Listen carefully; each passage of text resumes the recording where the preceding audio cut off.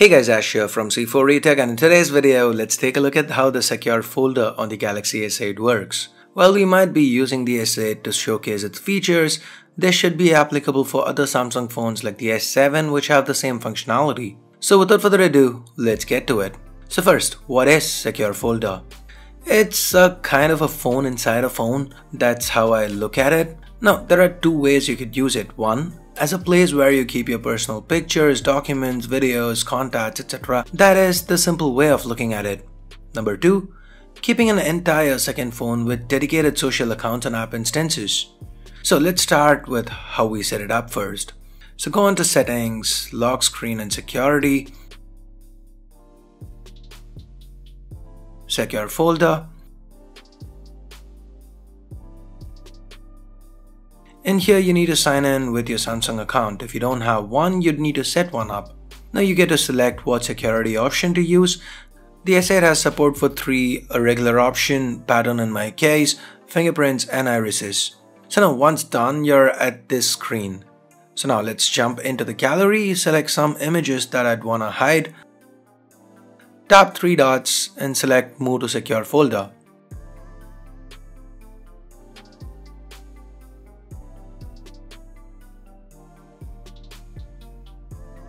Done.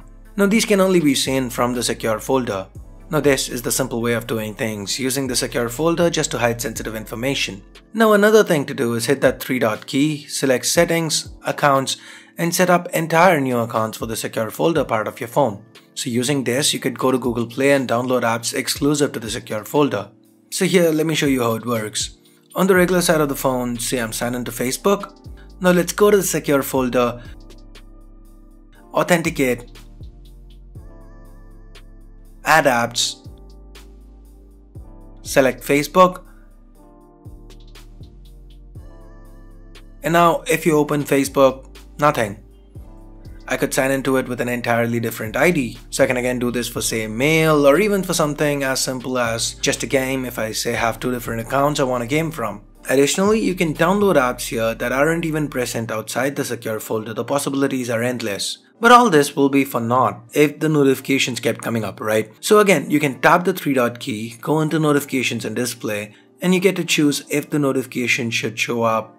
You could even kill the caller ID if you want to. Other options include allowing clipboard actions between the regular part of the phone and the secure folder. Now if you're like me and at times are even more paranoid, you could tap the 3-dot key, select customize icon, and you get to rename the secure folder and even change the icon to keep it hidden in plain sight. Additionally, you can actually hide it, set the phone to not show the icon at all. So that's it guys for this short video on one of Samsung's more interesting features. If you hated this video, vote it down, but if you did actually find it helpful, give it a thumbs up, and for more videos like this, hit that subscribe button down below if you haven't already. If you have already subscribed, click that bell icon to make sure you get notified each time a new video goes live here on C4Retech. So that's it for now. Thanks a lot for watching. Till next time, this is Ash here from C4Retech signing off. You guys have a great day. Bye bye now.